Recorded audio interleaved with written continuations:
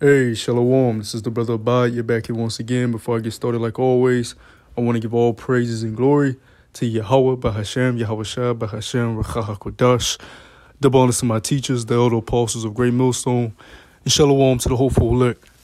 The word that I want to go into today is the word timorous. All right? I'm going to say that again. Timorous. Let's go to Wisdom of Solomon, the book of Wisdom of Solomon, chapter 17, verse 11. It reads, "For wickedness condemned by her own witness is very timorous, and being pressed with conscience always forecasteth grievous things." Right? So this scripture is saying, when someone does something wicked or possesses a wicked nature, and they after they do it, they start to feel timorous about it.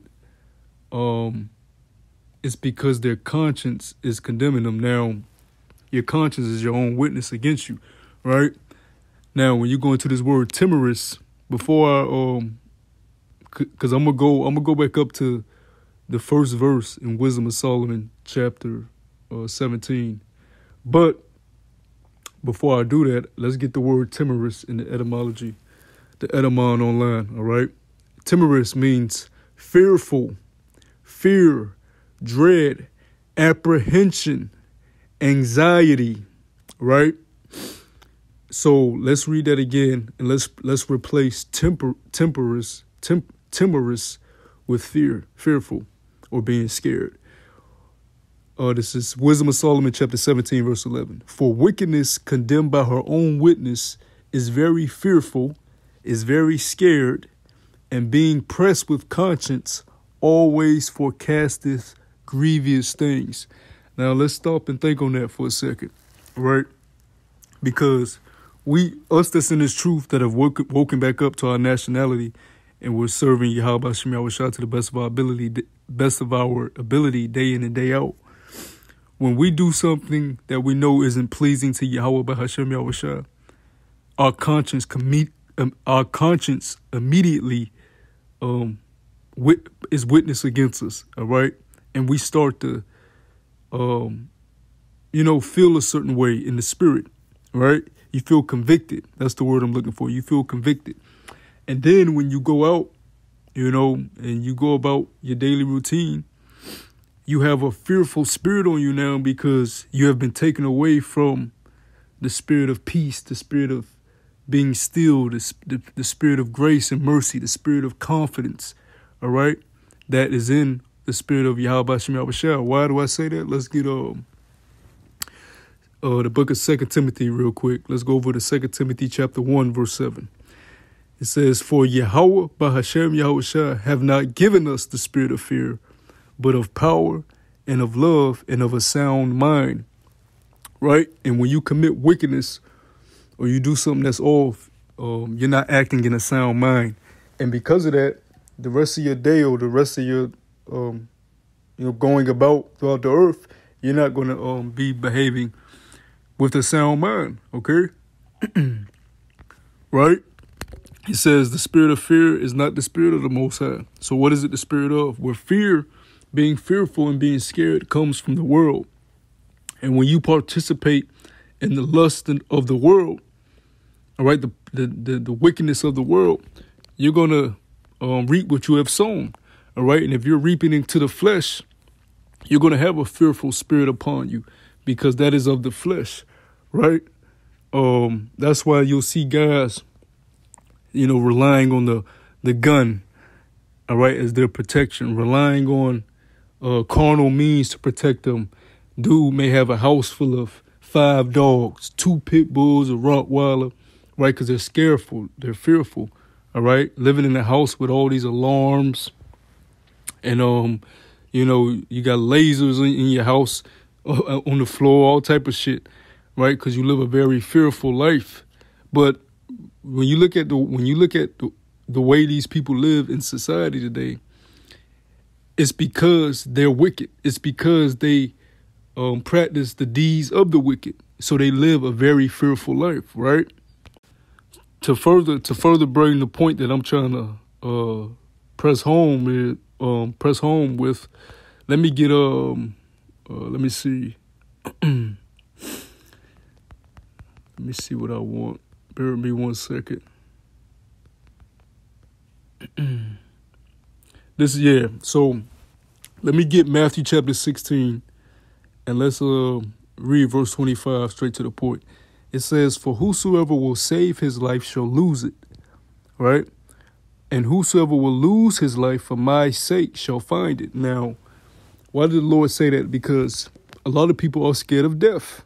They're very, very fearful of death.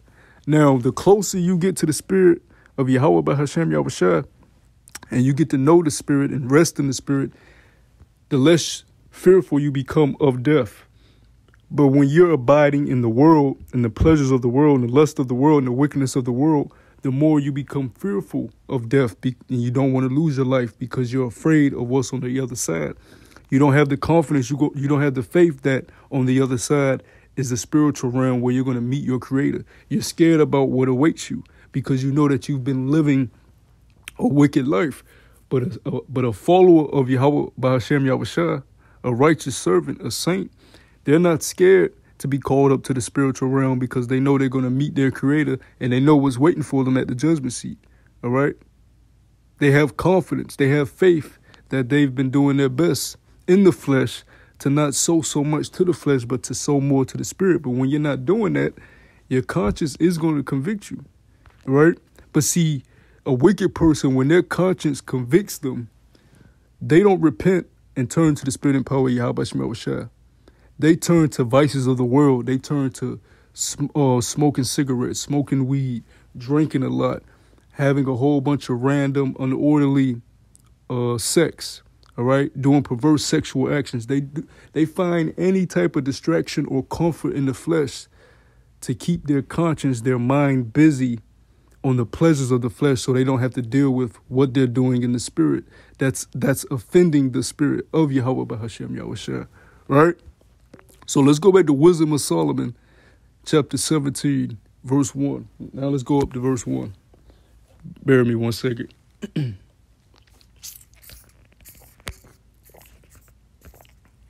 So verse 1 reads, "For great are thy judgments and cannot be expressed. Therefore unnurtured souls have erred." All right. What is an unnurtured soul? You need nourishment. What is the nourishment? The scriptures, the word. John 6:63, the washing of the word, the renewing of your mind, the renewing of your spirit. All right. We have to come into this truth as babies, be born again, be renewed and nurtured. Nurtured in the milk, right? Nurtured in the honey, nurtured in the bread of life, nurtured in that wine, that spiritual wine. You have to be nurtured through the wisdom and knowledge in the word of Yahweh Shemel Shah. The true wisdom and knowledge of Yahweh Shemel Shah. Verse 2. For when unrighteous men thought to oppress the holy nation, they being shut up in their houses, the prisoners of darkness, and fettered with the bonds of a long night, lay there exiled from the eternal providence. And see, that's what wickedness have gotten us. All right, that's what disobeying Yahweh Bashmir Rashad, disobeying our Creator has gotten us. We're the prisoners of darkness. We are in the bonds of a long night. The scriptures call our bodies chains of darkness. All right, we're exiled from the eternal providence. Right. Verse 3, it says, "For while they supposed to lie hid in their secret sins, they were scattered under a dark veil of forgetfulness, being horribly astonished and troubled with strange apparitions." Right? And you can also apply that to what? Us being scattered throughout the earth, through the four corners. The scriptures say a veil has covered the earth, and we forgot what? The forgetfulness is what? We forgot our nationality. We forgot our power. We forgot our Savior. We forgot the only way that we have a chance out of being in captivity and coming back unto the grace and mercy of Yahweh Shemel Shah. Right?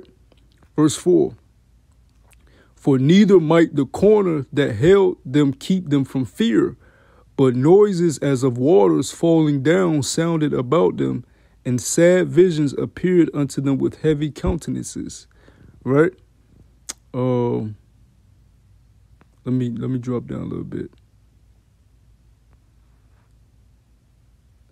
Verse 9. Let's go to verse 9. It says, for though no terrible thing did fear them, yet being scared with beasts that passed by and hissing of serpents, they died for fear, denying that they saw the air, which could of no side be avoided.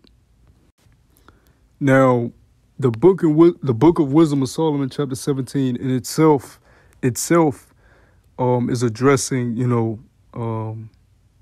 the plagues of one of the plagues of Egypt, the apparitions, all right, in the darkness, all right, and people being judged that night for not obeying what the Lord had said, all right, with the firstborns of the sons being taken away, all right, the Lord bringing terrors upon the ancient Egyptians, all right, which were of the Hamitic seed line. But the reason why I applied Wisdom of Solomon, chapter 17, to our plight here, all right, being in the captivity, is because when you disobey your power, all right, and you lead off to wickedness, you follow the ways of the serpent, you also are likened as a heathen, all right? So the plagues of the heathen are now put upon you, all right? And that's what we see.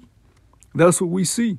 And these same plagues that happened in ancient Egypt are going to be brought back again, even more, all right, as we approach the arrival of Yahushua HaMashiach, all right, in the latter days.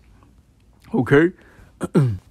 So I kind of took a spiritual breakdown approach and applied Wisdom of Solomon chapter 17 to us, but really Wisdom of Solomon chapter 17 is going into some of the plagues of ancient Egypt. But, the gist of this lesson is the word timorous that you find here, all right? And how during that time, not only just the ancient Egyptians, but also the Israelites, all right, that didn't obey the Lord about putting the blood of a lamb up over your doorpost outside your dwelling place. They also reap the judgments of losing, their firstborn sons, all right? So you have to abide in the spirit of Yahweh Shema Shah. You don't want to live in a life of rebellion, all right, and being rebellious to your power, because it's going to cause you to live a life of wickedness, and in turn, you're going to live a life of being timorous, being fearful, being scared at every corner, all right? And that's not the spirit and power of Yahweh Bahashem Yahushua. But I want to read a scripture that does embody the spirit of Yahweh Bahashem Yahushua, and it's over here in Psalms chapter 46, verse 1, right? It says, to the chief musician for the sons of Korah, a song upon Alamoth. Yahweh Bahashem Yahushua is our refuge and strength, a very present. So I lost where I was at. Yeah, a very present help in trouble. So your strength and your help and your refuge is Yahweh Bahashem Yahushua, right? But if you're not practicing the righteous acts, if you're not rehearsing the righteous acts, you don't know Yahweh Bahashem Yahushua. So when you do something wicked, or when you do something that's off and you're being convicted, your conscience is bearing witness against you, you're going to seek help in carnal means, all right? And that ultimately is going to lead you to your destruction, all right? Whether that carnal means is a physical carnal weapon, or whether that carnal means is some type of vice or outlet that helps you forget about the pain or forget about the wickedness you just done, some type of temporary fleshly comfort, or friends of the world, whatever it may be. It is not the refuge of Yahweh Shema Shah, all right? It's not the help of Yahweh Shema Shah. You're seeking help from the world, and that's what happens when you live according to the world, right? Verse 2, therefore we will not fear, though the earth be removed, and though the mountains be carried into the midst of the sea, though the waters thereof roar and be troubled, Though the mountains shake with the swelling thereof, Selah, there is a river, the streams whereof shall make glad the city of Yahweh Bashem Yahushua, the holy place of the tabernacles of the Most High. Yahweh Bahashem Yahushua is in the midst of her. She shall not be moved. Yahweh Bahashem Yahushua shall help her, and that right early. The heathen rage, the kingdoms were moved. He uttered his voice. The earth melted. The Lord of hosts is with us. Yahweh Bahashem Yahushua of Jacob is our refuge. So though, even prior to the nuclear missiles being shot off in World War III, whatever trouble happens on this earth, all right, you shouldn't act in the spirit of fear. You should be still and know that Yahweh Bahashem Yahushua is. And the only way to do that is to abide in the spirit and power of Yahweh Bahashem Yahushua. That's why the scriptures say, knowledge and wisdom shall be the stability of thy times. What wisdom? Not the wisdom of the world. The wisdom of the world teaches you to sow into the flesh, which is going to sow into corruption, which is going to sow into you living a fearful life, which is going to sow into you seeking out carnal means for help, refuge, instead of the covering of Yahweh Bashem Yahushua. The wisdom and knowledge and understanding that's going to keep you stable is the word of Yahweh Bashem Yahushua. All right, that we teach, that we've been teaching for years, beginning with our elder apostles of Great Millstone. So I wanted to do a quick lesson touching on that word, timorous. Lord willing, this was edified. Until the next time I say, Shalom.